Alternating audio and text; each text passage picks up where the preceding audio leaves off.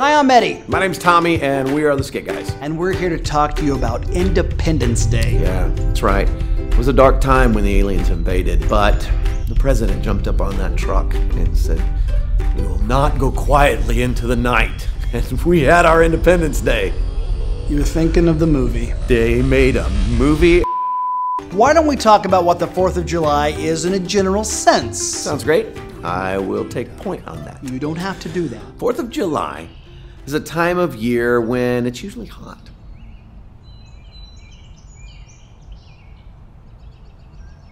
That's it? It is hot. I mean, like seriously hot, unless you live in Canada or something. All right. Well, they don't have July 4th in Canada, just in America. Whoa. You're saying that other countries' calendars go like from July 3rd to July 5th? No one's saying it isn't hot. I just think maybe we should give people a little more, a little more stuff. Like the important elements. So you want me to cover the periodic table? All right. I'll just feed you, okay? So the 4th of July celebrates our independence from... Our parents. No. Yes. No! I celebrate every year the day I got out of Mama's house. Okay. We celebrate our independence from Great Britain that we won after fighting the Revolutionary War, all right? In which we were led by General... Contractors, which are much better than just a handyman. They just have a better general knowledge base of building. I'm gonna take a walk. Was it General Motors?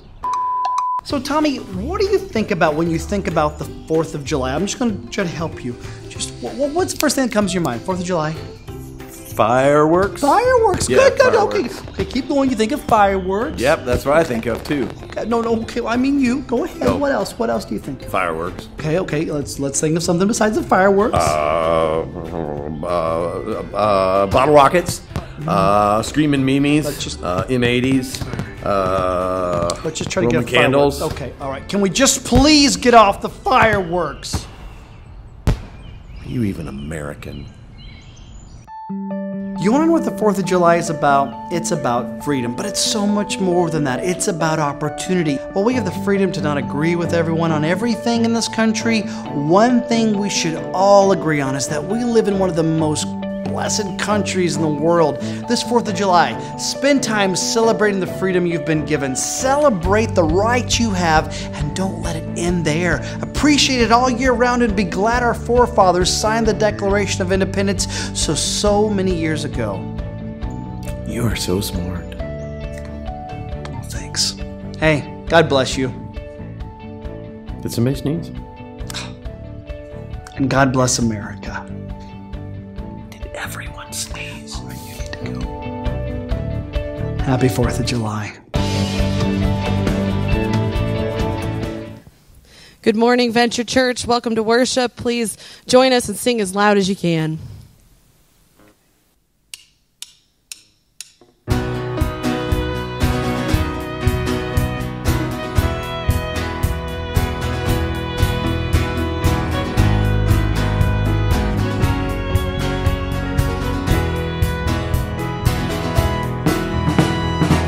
Who breaks the power of sin and darkness, whose love is mighty and so much stronger, the King of glory, the King above all kings,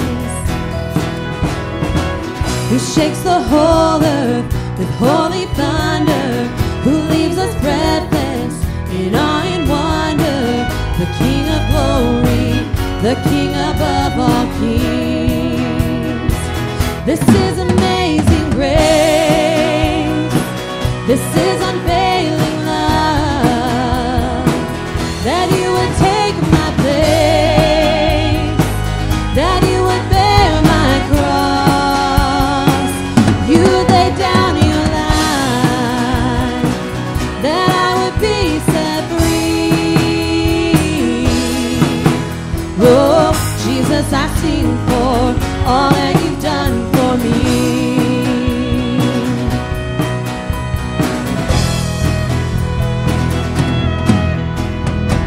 Who brings our chaos back into order, who makes the orphan a son and daughter, the King of glory, the King of glory, who rules the nations with truth and justice, shines like the sun in all of its brilliance, the King of glory, the King above all kings. This is amazing grace. This is unfailing love, that you would take my place, that you would bear my cross. You laid down your life, that I would be set free.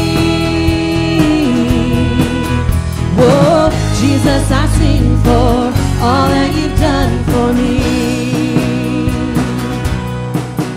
'Cause worthy is the Lamb who was slain, worthy is the King who conquers the grave, worthy is the Lamb who was slain, worthy is the King who conquers the grave, worthy is the Lamb who was slain, worthy is the King who conquers the grave, worthy is the Lamb who was slain, worthy, worthy, worthy. Oh, this is amazing grace. This is unfailing love, that you would take my place, that you would bear my cross. You laid down your life, that I would be set free. Whoa, Jesus, I sing for all that you've done for me. Jesus, I sing for all that you've done for me. Amen.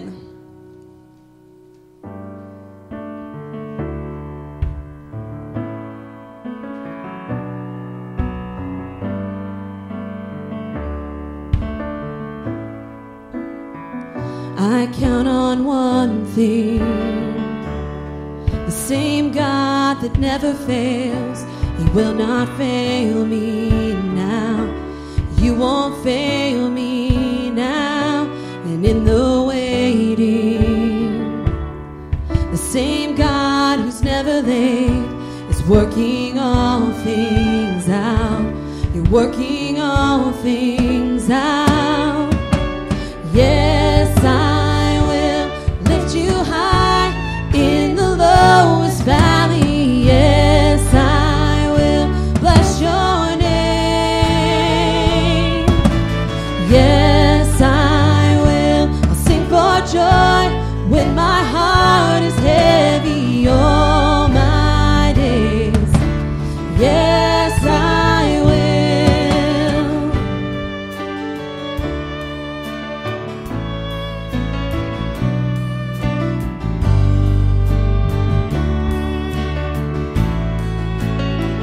I count on one thing, the same God that never fails, He will not fail me now. You won't fail me now. In the waiting, the same God who's never late is working all things out. You're working all things out. Yes, I will lift you high in the lowest valley. Yes, I will bless your name. Yes, I will sing for joy when my heart is heavy all my days.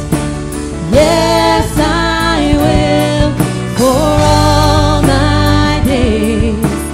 Yes, I will, and I choose to praise,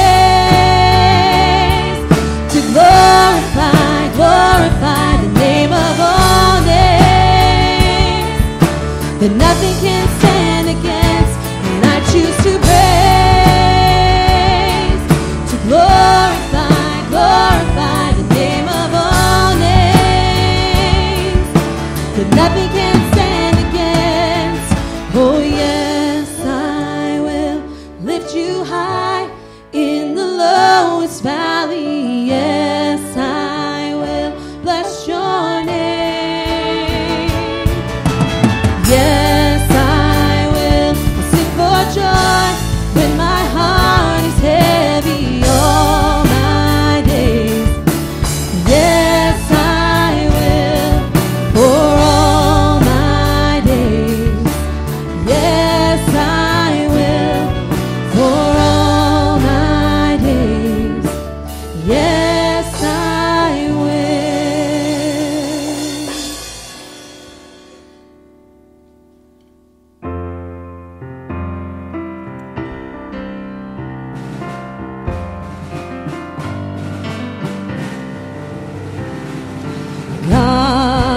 bless America, land that I love. Stand beside her and guide her through the night with the light from above. From the mountains to the prairies, to the oceans, white with foam. God bless America, my home, sweet home. God bless America, my home, sweet home. God bless America. Good morning, everyone. I'm here again just to remind you that we're able to connect with each other even though we can't get together in person right now. I also want to wish everyone a belated happy 4th of July. And I hope you had a great day yesterday. You can still connect with us, and the ways we connect with each other still are by our website at theventurechurch.com. You can text us at 602-775-6398. Or you can email us at office@theventurechurch.com. You can get your prayer requests, your praises, and any other information you need to get to us in this way. Also, if you want to join the Pastor's Connection, there's a lot of information on there. Please let us know as well. We also have Zoom every week on Wednesday nights. Our children and youth start at 6:30. Our men's and women's groups start at 7 o'clock. And again, keep checking in on each other. Keep making that phone call, that text, or that email just to see how each other's doing. Bless someone this week, and stay safe and stay healthy until we see each other again. Good morning, Venture Church.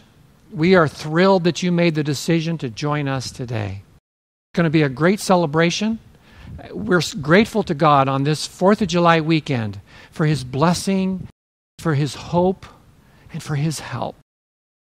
Now, Gretchen and I are gone today, and we've invited a very special friend to come back and to bring the message today. Pastor Jim Rauschkolb will be sharing an inspiring message with you in just a few moments. But before we launch the service today, would you join me in a prayer? Almighty God, on this very special weekend, we thank you for our nation. We thank you for those who gave their lives for freedom. Oh God, would you bless this country? We bow our knee before you and we repent of our wickedness. And we ask you to heal this land, to turn the hearts of people back to you. God, thank you. We worship you and we praise you. In Jesus' name, amen. The Lord bless you. Let's worship.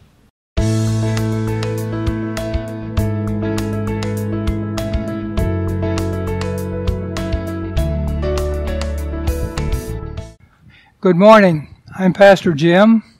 Pastor Joel asked me to bring the message today as he and Gretchen are on a well-deserved vacation. But before I start the message, with everything that's going on around us, I thought I'd better bring you a warning. Beloved, there are only 173 shopping days left till Christmas. Now, I know that you think that's quite a long time, but let's look at this. This is the 4th of July weekend. All of a sudden it's Labor Day, then it's Halloween, then it's Thanksgiving, and all of a sudden Christmas is here. And I don't want you to be all upset because you have forgotten about your Christmas shopping. I have a very simple message this morning. It's nothing profound, and I'm sure nothing you have not heard before. The purpose of the message is to cause us to think. To cause us to think about the things that have made America great. And to reaffirm the principles and the standards that have been the very foundation of the American soul. Now let me say at the offset, America's greatness has not been because of technological advancements or medical discoveries. America's greatness has not been the result of powerful and influential leaders, nor is it because of great presidents, although we have had a few.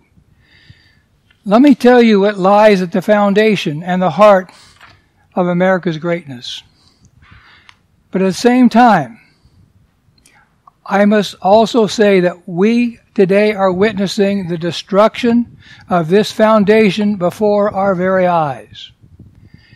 There are two things that have made America great: the Christian faith and God's holy word. George Washington said, "It is impossible to rightly govern the world without God and the Bible."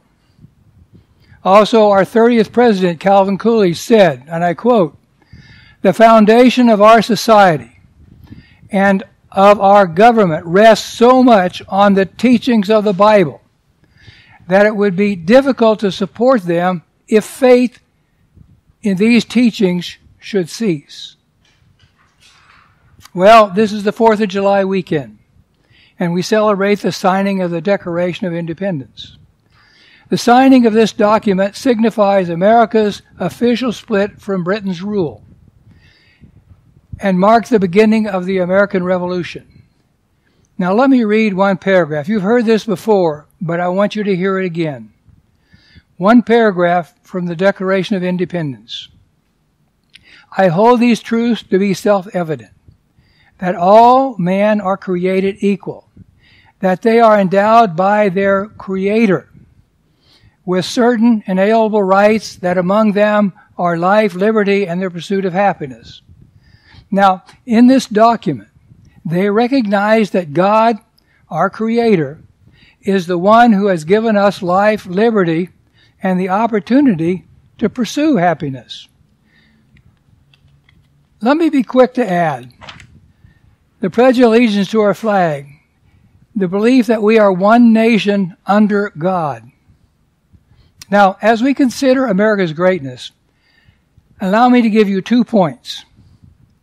The first point is a guiding force, and the second is a guiding light. Now, this guiding force deals with the affairs of men. In Psalms 85:13, "Righteousness shall go before him, and shall set us in the ways of his steps." Psalms 33:13, "The Lord looks down from heaven and sees the whole human race." When our forefathers landed at Plymouth Rock, they knew that their safe arrival was not because of the seaworthy ship or an experienced captain. Rather, they knew that an unseen hand had been the guiding force. They knew that the real captain in charge of this ship, the Mayflower, was God Almighty. There's a line from an old hymn.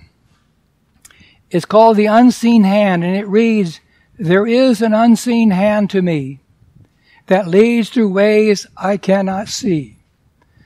While going through this world of woe, this hand leads me as I go." Aren't you glad? I am, that the guiding force, the Lord of heaven, is involved in the affairs of your life. Whatever your needs may be assured that God knows, God cares, and He is involved in your life. The guiding force works in the hearts of men. Psalms 139:23. "Search me, O God, and know my heart. Try me and know my thoughts." Our nation and its greatness is because of men and women who have had a heart for God. From the time our forefathers came to this great land and throughout the years of its existence, God has used Christians to move this nation, to accomplish great things. The spiritual heart of America is what has guided this nation to greatness. John Quincy Adams said, and I quote, "The highest glory of American Revolution was this: it connected in one indissoluble bond the principles of civil government and the principles of Christianity." So much for the separation of church and state. John Quincy Adams knew what we know, and that is that God blesses a nation. Psalms 33:12, God blesses the nation whose God is the Lord. But did you know, on the other hand, let me add this, God curses the nation who turns away from him. Psalms 9:17, the wicked shall be turned into hell, and all the nations that forget God. Beloved, we ought to be thankful that God works as a guiding force in the hearts of men. I'm glad he did work in my heart. I'm glad he did work in your heart. I'm glad he didn't leave me just to wander around in spiritual darkness. Let us consider for a minute the condition of a man's heart. What does God see when he looks on the inside? He sees that our hearts are darkened. Ephesians 4:18. Their minds are full of darkness. They wander far from the life God gives because they have closed their minds and hardened their hearts against him. You see, some have the idea that things are not quite so bad. They live a relatively decent life. They have no bad habits and they have no vices, and they're really good to other people. And many even attend church on Sunday. Beloved, that does not change the condition of the heart. Self-righteousness does not give a man a ticket to heaven. The Apostle Paul wrote in Titus 3:5 that salvation is not by works of righteousness, which we have done, but according to his mercy he saved us, by the washing of regeneration and the renewing of the Holy Spirit. You know, in Proverbs 29, Solomon asked a rhetorical question. Now, a rhetorical question is a question that you don't really expect an answer to. But he asked, who can say, I've cleansed my heart, I am pure and free from sin? But then, interesting enough, he answered his own question in Ecclesiastes 7:20. His answer was, not a single person on earth is always good and never sins. The reason America is losing her greatness is because the majority of our citizens no longer understand nor practice the Christian faith. Most have forgotten what makes this country great. It is a relationship with God through Christ. Let me read to you one of my favorite prayers. In 1996, Reverend Joe Wright was asked to open a new session of the Kansas City Senate. Everyone was expecting the usual generalities. Now, a side note. A number of years ago, Senator Robert Blindu asked me to open up the Arizona session of the Senate. And I have to tell you that I prayed in generalities, much to my regret. But this is what Reverend Wright said, and I quote him. Heavenly Father, we come before you today to ask your forgiveness and to seek your direction and guidance. We know your words say, woe to those who call evil good. But that is exactly what we have done. We have lost our spiritual equilibrium and revised and reversed our values. He went on to say, we confess. We have ridiculed the absolute truth of your word and called it pluralism. We have worshipped other gods and called it multiculturalism. We have endorsed perversion and called it alternative lifestyle. We have exploited the poor and called it lottery. We have rewarded laziness and called it welfare. We have killed our unborn and called it choice. We have shot abortionists and we called it justifiable. We have neglected to discipline our children and we called it building self-esteem. We have abused power and called it politics. We have coveted our neighbor's possessions and called it ambition. We have polluted the air with profanity and pornography and called it freedom of expression. We have ridiculed the time-honored values of our forefathers and called it enlightenment. Search us, O God, and know our hearts today. Cleanse us from every sin and set us free. Guide and bless those men and women who have been sent to direct us to the center of your will. I ask in the name of the Son, the living Savior, Jesus Christ. Amen. Now let me tell you, beloved, the response was immediate. A number of legislatures walked out during the prayer in protest. But in 6 short weeks, Central Christian Church, where Reverend Wright was pastor, logged more than 5,000 phone calls, with only 47 of those calls responding negatively. Now understand, this was 1996. No social media, no Twitter or anything like that. This was the telephone. Not only did they receive those phone calls, they received international requests for copies of this prayer from India, Africa, and Korea. I made a little play on words. Reverend Wright had it right when he said, "Search us, O God, and know our hearts today. Cleanse us from every sin and set us free." That's exactly what we need to do today. That's why King David said in Psalm 51:10, "Create in me a clean heart, O God, and renew a right spirit within me." So, the first of the two things we have made America great is the guiding force who works in the affairs of men and the hearts of men. Then the second one is the guiding light. Psalms 119, 105. "The word is a lamp to guide my feet and a light for my path." When the pilgrims came to America, the thing they brought with them that was more important than anything else was not their supplies, it was not their tools, it was not the things that were necessary to sustain them for the days ahead. The thing of most importance to them was a copy of the Bible, the Word of God. When they came to America, they brought the vision of freedom, which is the reason they came to America. And that vision opened up to them when they opened up this book. Now, there's two things about the guiding light. First, the guiding light is a beacon for the wayward.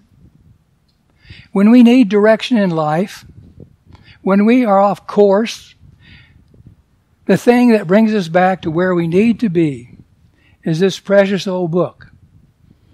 It is our beacon of life. The greatness of America has been due to the confidence men have placed in God's Word.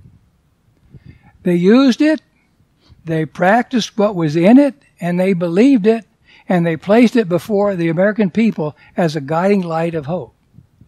We need to do that, Lord. We need to use the Bible. We need to practice what is in it. We need to believe it. In 1911, the pre-presidential campaign speech, Woodrow Wilson said, "America was born a Christian nation." I'm going to repeat that.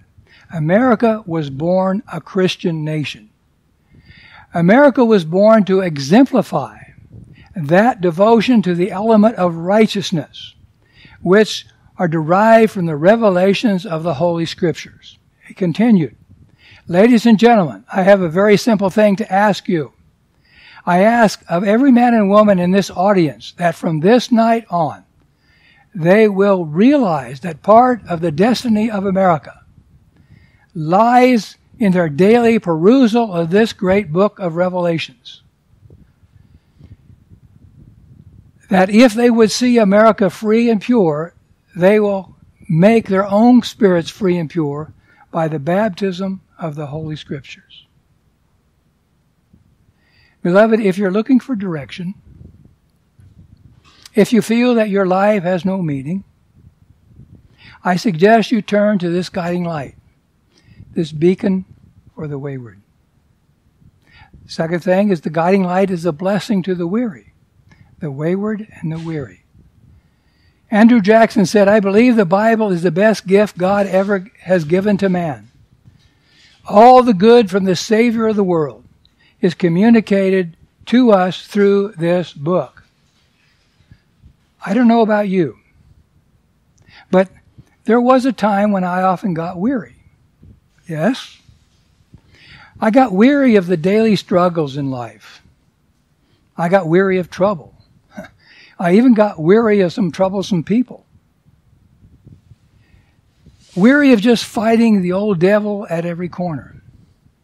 That's why I needed this book, and I still do.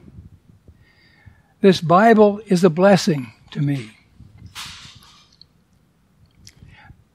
When I visit people who are sick, or who are dying, or who have lost someone through death, I always read Scripture. They bring comfort. They are a blessing. Now, I want you to listen to a few verses about the Word of God. Psalms 50:10. In God will I praise His Word. In the Lord I will praise His Word. Psalms 119:16. I will delight myself in your statutes. I will not forget your word. Psalms 119:114. You are my refuge and my shield. Your word is the source of my hope. If you feel a little weary today, turn to the Word. Turn to the Bible. It is a guiding light showing you God's will and bringing you God's comfort. Let me repeat my earlier statement. Our nation and its greatness is because of the men and women who had a heart for God. From the time of our forefathers came to the great land and throughout all the years of its existence, God has used Christians to move this nation. Again, the two things that have made America great are Christianity and the Bible. Now, we talked about a guiding force, which is the Lord Jesus Christ, dealing with the affairs of men, and we talked about a guiding light, the Bible, as a beacon for the wayward and a blessing to the weary. On this 4th of July weekend, though, I would be remiss not to remember with thanksgiving all the brave men and women who have sacrificed for our freedom. And I thank God for all you out there today who've served your time in the military in order to protect and sustain the freedom. May we never forget. Also, remember the greatest sacrifice was made by Jesus Christ, who said, I come to set the captives free. Beloved, if you're not a Christian, then this morning I'm going to ask you to invite Christ into your heart. Are you ready? You just need to repeat this after me. Lord Jesus, I confess my sins to you.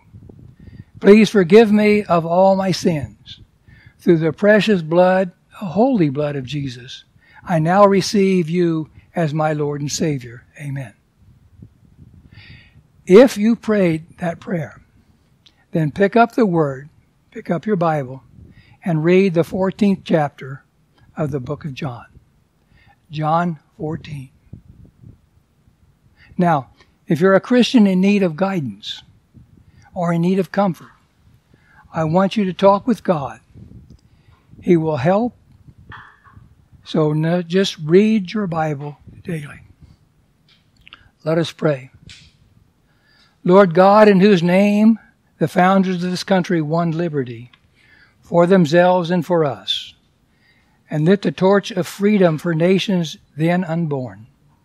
Grant that we and all the people of this land have the grace to maintain our liberties in righteousness and peace through Christ Jesus our Lord, who lives and reigns with you and the Holy Spirit, one God forever and ever. Amen. God bless you, beloved, and God bless America.